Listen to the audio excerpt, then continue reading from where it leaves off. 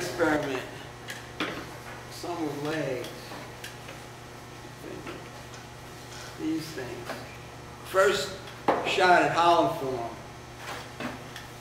Not too bad. I made a misset. Not too bad. The lids, the finials don't fit in there very well. The legs aren't. The legs are pretty cool. Is this pre-Cindy Rozier? Yeah. It is pre? Yeah, this is, I can't tell you. So maybe she got the idea from you? No, I don't know if anybody ever saw these outside of the real world, outside of us. And I don't, to be honest with you, I don't think I ever brought these in. No. How did you do the legs? I don't think I ever brought these in. How did you do those legs? I carved. It just cut out on a band, scroll saw and sanded a little. That's pretty much it. Not bad form. You know, not too bad. Could have created a better shadow on the lid.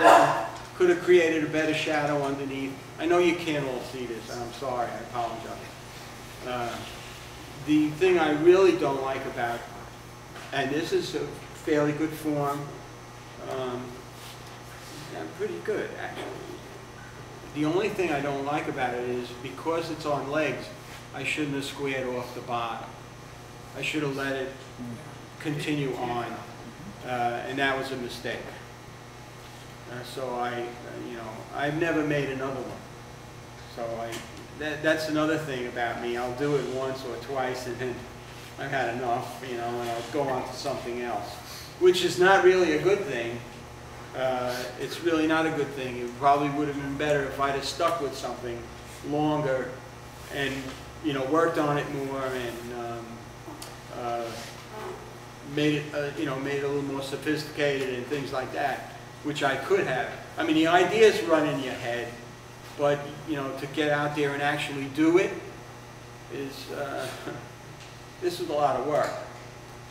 And I worked all week, you know, so. Everybody get to see this? Yes. What kind of wood is it? I don't know. It's some kind of spalted something. I don't think it's maple because it was soft. But I don't know if it could have been from just being spalted. I don't know. But it's interesting, yeah. It's interesting. Purple Heart are the other parts. The finials are too heavy. You know, this one here is the base of this finial is not very good. This one's pretty cool. This one's all right for its size and everything, but this one could have been better. Do you remember how you attached the legs? On the legs, Jim. Yeah. Did you turn, or how did you make the tenon? Yeah, I assume you had a tenon that went into the... Yeah, I turned I left a little piece. I just cut with a jigsaw, cut pieces off, chiseled them off, and left a little stub. Okay. And made it round with a file or something. Made it a dowel, and then, of course, marked out the holes as precisely as I could, and just glued them in. Now they're starting to move around a little bit and everything, but all right. Anybody, any questions on these? Okay, we'll keep going.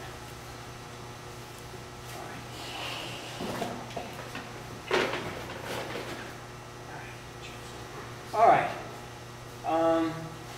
Real quick, we can talk about some goblets. I used to turn a lot of goblets. This is one of the early ones.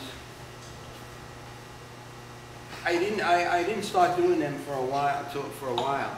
This is like '96 or something, and that's pretty ugly. That's pretty ugly. Why is it ugly? It's ugly because the bottom here, there's no definition where the bowl meets the stem. There's just this little nodule here. It should have ended, if anything, it should have ended on the flat, this little cradle here. But I didn't. I don't like this one very much at all. And it's very sloppy here, nothing crisp. no crisp lines. I think the base is too small, and overall, it's not a well-turned goblet. Yeah, sure. When did you start using the diamond signature? I don't know. I don't know. Maybe 6 to 8 years ago. Maybe. Now this is another goblet.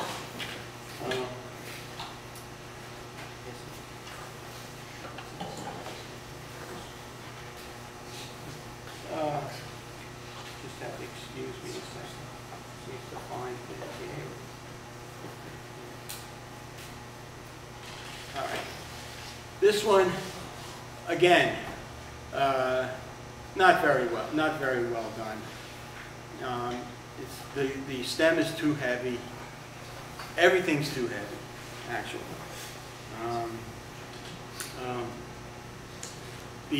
Where the bowl is sitting, this little platform where the bowl is sitting is too wide, and again, it's not enough definition there in between. And again, the lines aren't very crisp on the stem. And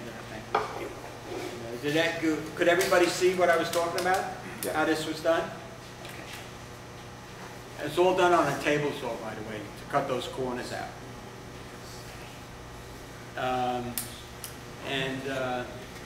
Generally, not very well done.